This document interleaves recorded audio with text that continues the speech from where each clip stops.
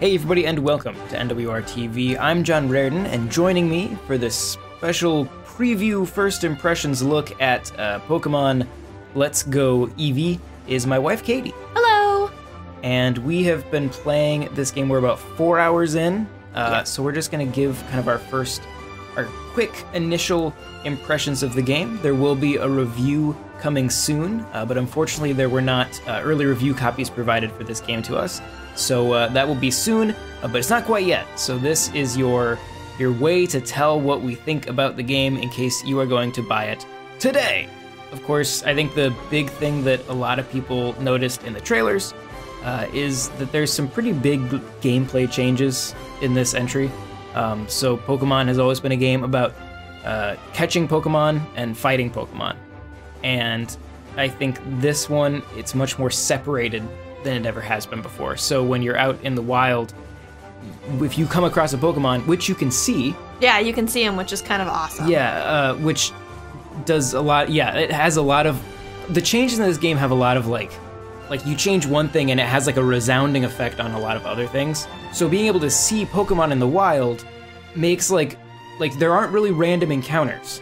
Which is nice, because random encounters can really kill you as far as whether or not you want to play the game. If you're always getting hit with random encounters, it's like, well, why do I do this? Yeah, like we just got through, so we just got past, or we're a little bit past now, what is it? Is it Moon Mountain Pass? Is that what it's called? Yeah, which is like the first kind of like dungeon you get to. It is called Moon Mountain Pass, right? No, that's for frickin' Star Fox Adventures. What's the play? Hang on, I have to Google it. Mount Moon? Is it just called Mount Moon? I think it's just called Moon Mountain Pass. That's funny. Mount Moon, not Moon Mountain Pass. So Mount Moon sounded right though. I was like, yeah, sure. It's close enough. So Mount Moon, the first like cave you go in, it's full of Zubats and stuff like that. But because you can actually see all the Pokemon, like Mount Moon is so much less intimidating and so much less annoying, because it's like if you don't want to fight something, you can just go around it. Usually, I've had a couple of instances, and we can get into this when we talk about like the controls, where I'm walking and I see the Zubat, and then I want to get away from it, and then it's happening just to calls me. To you. It just and occasionally, I mean, they will they spawn. You know, they're not. You don't see all of them all the time, and so like they'll disappear and spawn. And so we've had a couple times where one just kind of like spawned right under our feet. Yeah, it spawned literally right on top of me, and it was after like 3 or 4 like just couldn't get away from encounters, and I was like, I was like losing it. But you can, so many. You can at least, as far as we've been able to tell, you can always run. You can run, and it's pretty easy to do that. And it doesn't seem like, if we've seen any, I haven't seen any instances of us not being able to run from a wild Pokemon. Yeah. But it also means, so in Moon Mountain Pass, you have like 99%, dang it, Mount Moon, you have like 90% Zubats, but then you also have the occasional Clefairy. Oh yeah. And you can just, and they're rare. I was souped. But you can just see them. Like, so if you, like, you're walking through and you see a Clefairy, it's like, oh, there's a Clefairy, and you're like trying to get over there and avoid the Zubats to go get it. So it's not that it's, better or worse or anything like that necessarily, and I'm sure there are definitely people who will really dislike it. Yeah, there will be some very strong opinions. Yeah, absolutely. One way or the other. But it has it really changes the feel. It really does. It feels more of an adventure and less of a task. Yeah, it definitely, it takes away a huge chunk of the classic JRPG-ness of it, which I don't mind not having, because it's taking away my least favorite part of JRPGs. Yeah. Which is a bunch of really slow, turn-based random encounters when you're just trying to walk across a room. The fact that I can walk across a room or get from point A to point B with minimal interference is really nice, because I feel like I'm legitimately progressing instead of like just constantly running into things that it's like, this is wasting my time. What could have taken me 10 minutes is now taking me 30. And at the same time, it does. So it's weird though, because then you have stuff like you get like you have repels and you have escape ropes and stuff like that. Yeah. And those all seem kind of pointless. They do kind of seem a little pointless. Like, I don't need a repel. I'll just walk around the Zubat. I don't need an escape rope because I can just leave. Yeah. And I can. Like, it's not that hard to get out. I mean, I guess later on when you get to stuff where it's a lot like you're several layers deep in a dungeon, then I guess maybe the escape rope would still be useful. But the fact that you're not, you know, just kind of like trudging through with your Pokemon on its last hit point, trying to avoid random encounters, like you can just leave. Yeah. Although I will say that what's nice about the random encounters, say at Mount Moon, as far as like being able to walk around them, it actually is a little bit trickier when you're in the grassy areas. So if you're coming up against Rattata, and they're tiny, and when you're standing in the grass, it's knee height. There is a bit of they're obscured by the grass, so there's, I don't know, you can still walk around them. You just have to be diligent about what kind of area you're being. It's still very easy to accidentally run into a Pokemon.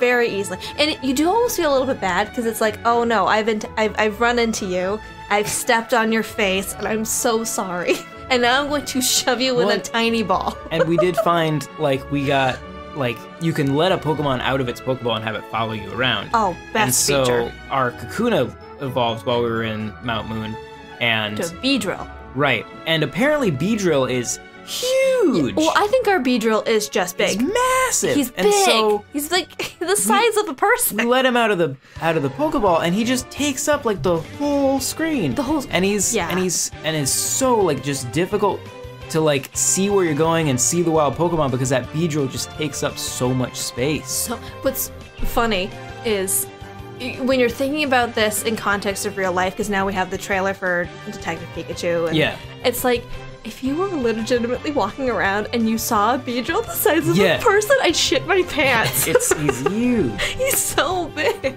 And I guess, and we'll come back to talk about difficulty in a second, but I guess we should note, as might kind of be obvious, so we've played through pretty much all of the game that we've played so far. We've been playing cooperatively, where Katie's player one. She's kind of controlling things, and then I come in as a support trainer by just shaking a Joy-Con, which is the weird, like I was like pushing A on the Joy-Con and trying, I'm like, how do I know I can join somehow, and then it's that you have to shake it, which is There's weird. A lot of shaking in this game. Yeah, a lot of, I mean, you don't have to use the motion controls. You can just push a button if you want to set it up that way. But yeah, so I was able to just join in, just kind of drop in. The support trainer just takes, their Pokemon will always be the second Pokemon in your party. So you can, which is nice, you can be strategic about what Pokemon end up on the field together. Yeah. For a while we had, so Bellsprout ended up being the MVP of our team. Right. And yeah, so as you're, progressing through and your Pokemon are getting different skills, you can be pretty strategic about how, if Eevee's gonna have this skill, Bellsprout can have this skill, and then you can annihilate. Well, yeah, we just kind of strolled through Misty's, is that Cerulean City? Yeah, Cerulean City. Where Misty is. And we just we walked into it, because our Eevee, we got an electric type move for Eevee, and then Bellsprout obviously had plant type. Yeah. Or grass type. Grass type. And we just kind of walked into Misty's gym and just tore it up. Yeah, and I almost felt bad. Yeah, it was mostly like one-hit KOs on almost everything in there, including like Misty's Pokemon. Yeah, there's only one or two instances where Bellsprout had to come in. Something managed to get a hit in. Yeah. And but that does lead to, so when you play cooperatively, first of all, this game is not, at least so far, if you have the most basic understanding of like Pokemon and like matching up types to like take advantage of weaknesses, this game is not hard. It really isn't. It's very easy, and maybe it gets harder. Maybe it's just we're just at the beginning. But it's definitely easier than Red and Blue are at this point. Yeah. A lot of the Pokemon I've played throughout my years, most significantly for me, Sapphire was the one that I played a lot.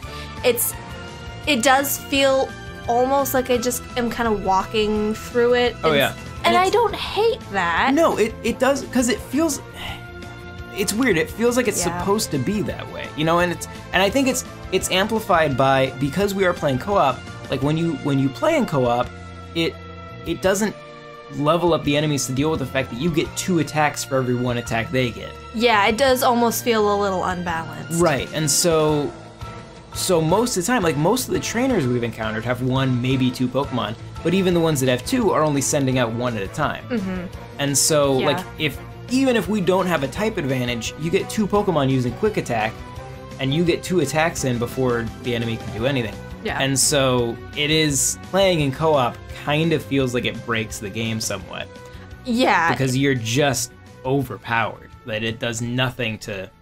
Now, the one instance I think co-op can be even is when you go up against Team Rocket.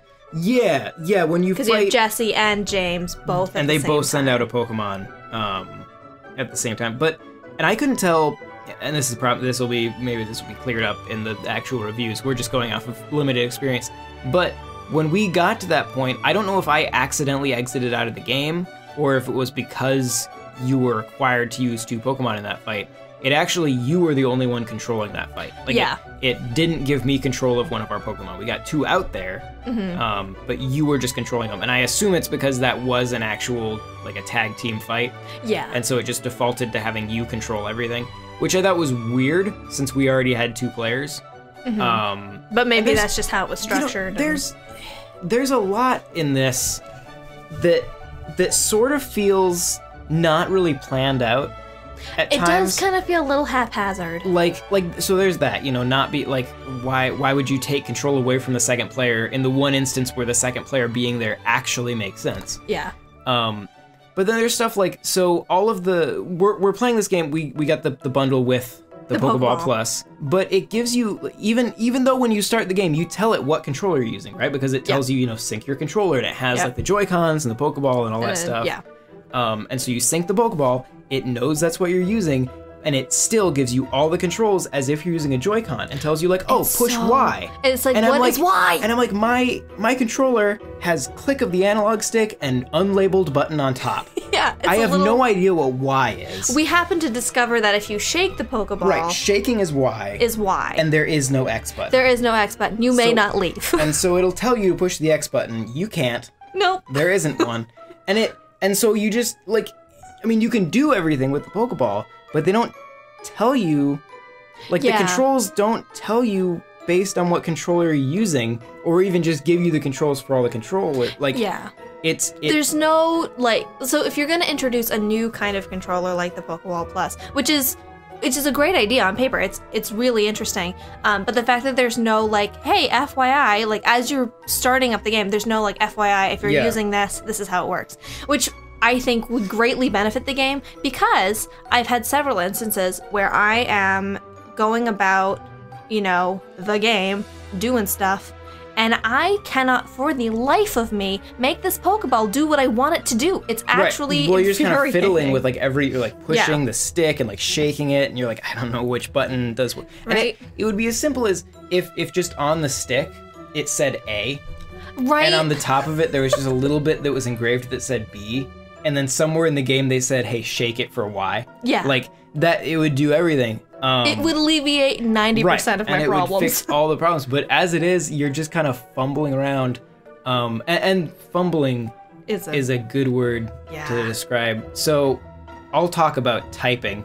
Yeah. Because I was in control at this point. So the Pokeball Plus is sensitive little bitch. Maybe an inch and a half across at most. Yeah, it's tinier than you think it's going to be. Bitty. It's so small. It's the analog stick on the Pokeball Plus is significantly smaller than a Joy-Con's analog stick, which is already minuscule. Yeah. And the fact that it's smaller makes me question, like, who the heck designed this? Right. So it's just too small. Much too small. Well, okay. Even a child would be like, this is quite small. Yes. Like, the fact that I, as a grown adult, I can't properly function with the controller makes me sad. It makes you feel like maybe you're too old to be playing Pokemon. Never. But yeah, so we're at the beginning of the game, you're naming your character and you're naming your Pokemon and all this stuff, naming your friend rival ? Who's not Gary, because Gary shows up later and you're like, wait, so you just have a BFF. were my rival. Right. Meanwhile, I was about to, like, name our rival Dickweed because I thought he was Gary, when in reality he's a nice young man. He's a lovely young guy. And the Gary Blue, I guess it's not Gary, but it's Gary. Shows up later, and I was like, well, who's this guy that I named Kyle? It's that moment, it's like, he's not who I thought he was! Yeah, it was a big plot twist. Sorry for ruining it for you. Gary's still a dickweed, though, just in case you're curious. You can tell just by looking at him. Yeah. So typing in the names, because that analog stick is so small, the slightest little, like, and you have to click, to be clear, pushing A on the Pokeball is clicking the analog stick down. Yes. And so if you don't click just right in the middle, you're gonna slip to one side, and then your cursor will move to a different letter and click that one instead. Yes, and it took us several tries to typing a name with that thing is just awful. It's like, funny the first time, and then like tears of rage. It gets bad when you're trying to select a move. Oh, and then you're like accidentally you know, do you want to forget a move to choose a new one, and then you flick to the wrong one? Yeah. Like you really have to be careful with that. You do. Thing. Well, and there was an instance of I was fighting a random trainer, as you do, and I wanted to use quick attack, but I didn't click it right in the center, I clicked it slightly down, and it flipped all the way back up to the top move option, and it was just normal tackle.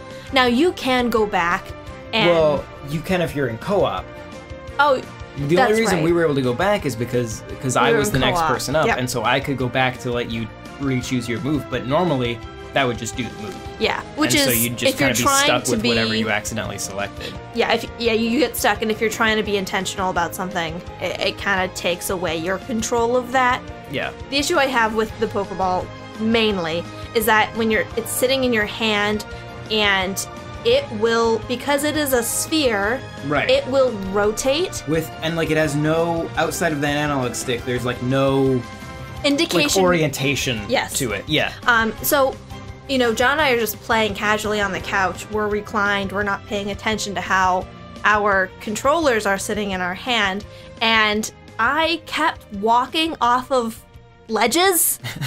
You wind up this whole path, fight a bunch of trainers, and then you have like a quick way down. Well, I kept falling off those ledges and having to wind my way back up, and I was like, what the heck? And I looked down at my hand, and my Pokeball was oriented 90 degrees incorrectly. Right. And you have to look at it to see that, because it's a sphere. It's a sphere. And and when I was trying to capture Pokemon, I missed. Oh, well, and so many. Right, you capture Pokemon by default if you're playing with motion controls. Yeah. You capture Pokemon by swinging your controller of choice. And so with the Pokeball, if it's oriented sideways, then when you go to swing, the game thinks you're like chucking a Pokeball over your shoulder. Yeah. Like it just doesn't goes register twing! the throw right. Yeah, and so you really in left field. It took us a while, because it was like Katie would be throwing these Pokeballs just in every direction, and I just couldn't get it. And then I'd try once use it, because I'm just using a regular Joy-Con, which is very easy to tell where it's pointed, and just, you know, quick throw, perfect hit, and we got it. Yeah. And it was hilariously infuriating for you, I think. It was maddening, because here's the thing, I'm not incompetent, and this was levels of incompetency that I have never displayed before. And I was getting heated, but then I realized my Pokeball was oriented like upside down. And it's like, well, what? Yeah, it's not, it's cute. It's super cute. And the cool thing is, so you can kind of like the Pokewalker from Soul Silver and Heart Gold, like you can load a Pokemon onto it, and then like take it with you, and you can like hold down the analog stick. This is while the game is off, by the way. This is just, you just have the Pokeball with you. The game is off, you can like hold down the analog stick, and like you hear the Pokemon's cry from inside. You can like shake it and hear it scream at you for shaking it. Yeah, it does feel like I'm like battering my Pokemon, right. Like, fishy, are you in there? And at this point, because like we just kind of loaded it onto there, be like, oh cool, like that was the last thing we did before we recorded this, and so we don't know what it does, but we do know that we can load it. So stay tuned for us to figure out what that does. Right. But you can load it on there. It's cool. It's really cool. And then, you know, take that with you. It's just, I don't know. It's a cute little feature that I don't know if it does anything significant for you in your game or for that Pokemon as far as abilities. I assume you get berries or some experience or something. I don't know. So. I don't know. I assume it's something more than what it is. But anyway, it's just a cute feature that I think it's not super up there as far as like the things that I would get this game for. Right. It's not a bad bonus. Yeah, is it worth 40? I think that controller is like $49.99. Yeah. But I mean, so is it worth that? No. I mean, especially as a terrible controller. Yeah. Like it's not a very good controller. Yeah, you're buying it purely to hold your Pokemon. Just be aware that if you buy the Pokeball Plus, you are buying it as a terrible Tamagotchi. Yeah. Tamagotchi? Tomogotchi. Yes. Tomodachi is the Nintendo game. Yes. Yes. Yeah. So if you're buying it, just be aware that that's what it is, and a terrible controller. Yes. Don't buy it as an extra controller. If you want to feel more like a Pokemon trainer throwing their Pokeball, then sure, it is. But at the same time, you'll feel like a bad Pokemon trainer because odds are you'll have it oriented wrong and you won't throw the ball in the right direction anyway. Yeah, you'll just be hitting your Pokemon on the head. Right. So it's if you just want to play the game, I think the Joy-Con does just fine. The Joy-Con is Joy-Con is perfect. Perfectly fine. Yep. But let's real quick, kind of before we wrap this up, just talk a little bit about just the presentation in general. Mm-hmm. This definitely is. I mean, it's HD. As at a glance, maybe it's 1080. I haven't stood really close to the TV or done any pixel counting. Don't stand too close to your television. Sure. I mean, just looking at the video feed that I have on the computer right now, I think it's 1080. It certainly isn't anti-aliased in any way. Like it's a very raw 1080 image, but I think that's what it is. It is definitely. I'm sure this isn't the way it actually works, but it really feels like the Sun and Moon engine, but in HD. Yeah, I think that would be a good way to describe it. It looks like if you emulated Sun and Moon on a computer and ran it at 1080, it would look very similar to this. Yeah, and it looks nice.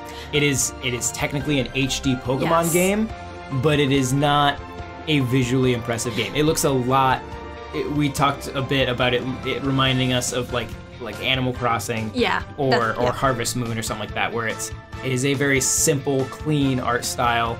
Yeah. The characters look nice, the Pokemon themselves look nice, the environments look bland as hell. Yeah. When you're in a fight, you'll have grass around you and none of it moves. It's all just static. Well, imagery. if your camera pans too far up, you do see that there's just a black. There's no sky. There's no sky. There's just little things like that really make it feel like this is like kind of a 3DS game on Switch. Which I think is interesting because the Switch is not. It's not like the Switch isn't powerful.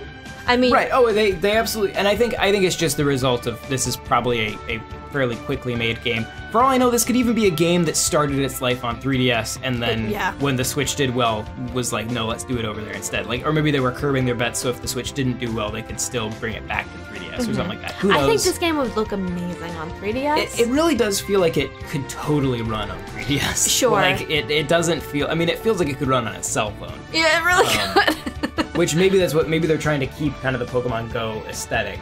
Yeah, the fact that you can connect your Pokemon Go, which we haven't done yet. We haven't done yet, but it's an interesting concept. It's a thing that you can do that we cannot offer our thoughts on. No. Once again, this is just just our first impressions. Right. The review will be more detailed. But I guess general thought. Oh, and the music is very nice. The music is very nice. It's all the old music, but it's like really nicely orchestrated. Yeah. And there's the familiarity here that I think OG Pokemon players will appreciate. Oh yeah, it's curbing off nostalgia hard, and some people will find that extremely annoying. It does what it's trying to do quite well. Yes. It also, for Eevee and for Pikachu, they both have like updated sounds. Oh yeah. So whenever a Pokemon spawns in, or you hear a Pokemon's cry or whatever, for what 148 of them. Yeah, 148. Like it's their 8-bit Game Boy cry, the weird, like, just bit crunched, terrible sound. It really is startling when you don't expect it. Right, but for Pikachu and Eevee, it's their modern voices, which is kind of weird. It is a little weird, and And I don't, there's this part of me that doesn't understand why they did that. I could be wrong about this because I'm going off of just being very tired and playing just a little bit of the game. But we caught a Pikachu, and our Pikachu says Pikachu, right? Yes, our Pikachu does say Pikachu. So it's not even just that it's the 2 starters that you get, or can get. Yeah. It's any, presumably any Eevee or any Pikachu will have their modern voice. Yeah. Whereas every other Pokemon has their bit crunched voice. And it's I don't like it. I don't either. It's weird, and I wish I could either update them all or have them all be their original sounds. Right, or I guess like one or the other. I mean, I guess you could throw an option in the options menu that's like original cries or modern cries or whatever. Yeah.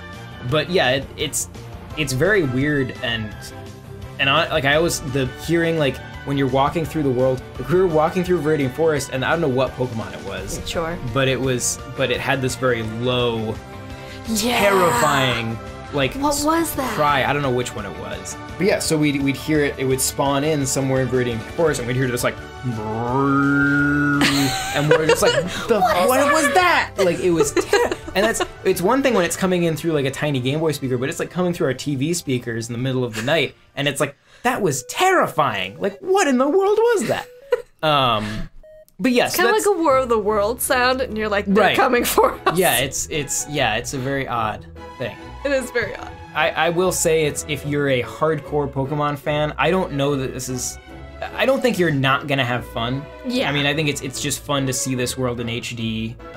And some updated here's and there. Yeah, and it's they've done some clever stuff. And if you're open to a different kind of Pokemon game, then I think there's something we enjoyed here. And I will say, like, for you, who hasn't really been like active, like you don't play a ton of video games. Yeah, no, I'm definitely not what you would call an avid gamer. But you did grow up with Pokemon Blue. I did. And so there's definitely a like this game is really targeting you. Yes, they targeted me quite well. Right. I'm very sentimental, so when it comes to this stuff, I'm like just a puddle. I love this stuff, but I can understand from the perspective of someone who takes games a bit more seriously. Well, who's still playing Pokemon very actively. Yeah. Like it's for you. You're coming back to this for the nostalgia. Sure. You really haven't been playing a bunch of Pokemon since then. Mm-hmm. You're not playing every single entry. It's just like, here's this thing from when I was a kid. Oh, it's cool to come back to this and experience it in this like fun, simple way.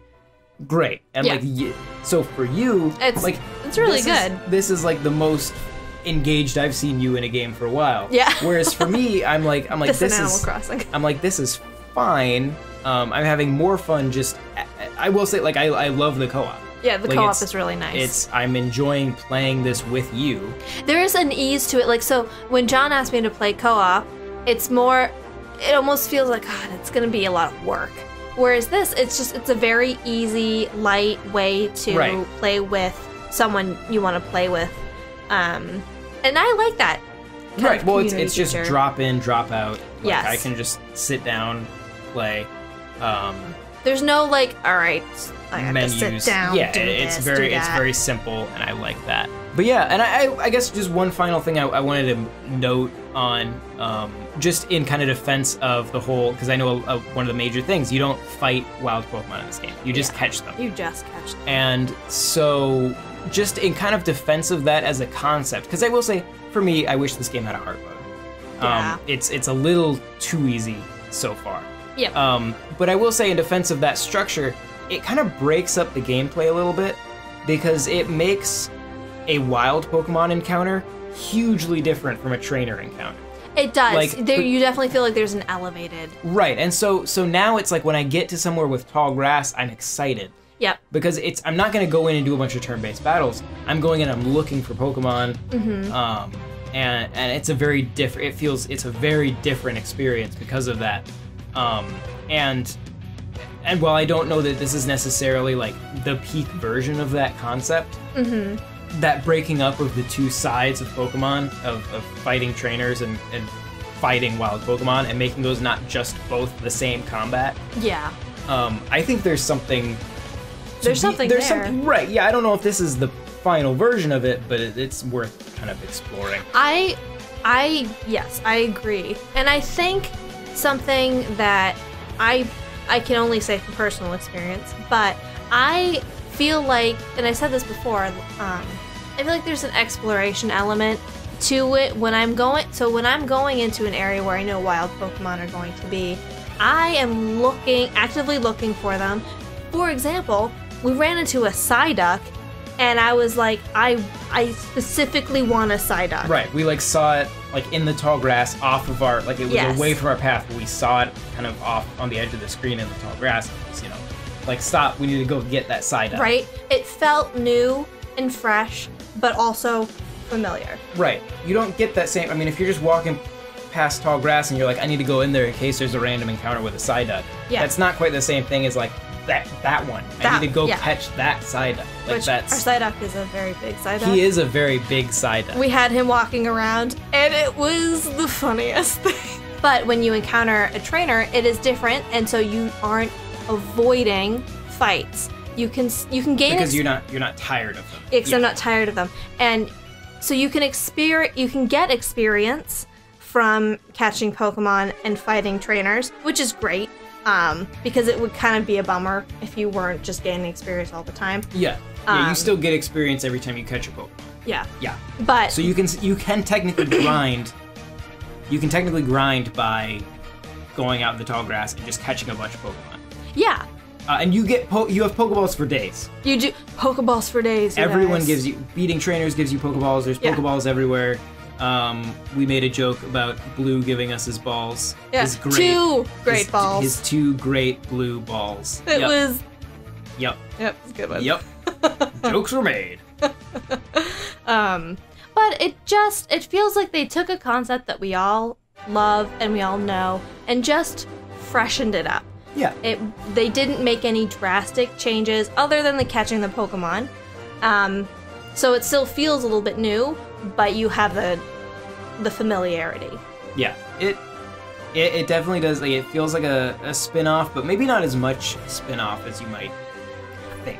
I was honestly expecting this game to be like way more different than what we played. Yeah, it still feels like Pokemon. Yeah. It feels like a different take on Pokemon. And if you like it, if you don't like it, I think that's fine. Mm-hmm. It is different for sure, but it doesn't feel like a dumbing down of Pokemon. It feels like a different take on Pokemon, if that makes sense. Okay, well, we'll wrap it up there. So thanks for watching. Keep an eye out for a full review once we've all had time to play these games. I think there's a review coming for both Eevee and Pikachu, because obviously totally different experiences. But yeah, keep an eye out. You can check out NintendoWorldReport.com for a whole lot more. Subscribe to this channel if you enjoyed the video, give it a like. Leave a comment if you're playing this game, let us know what you think of it so far.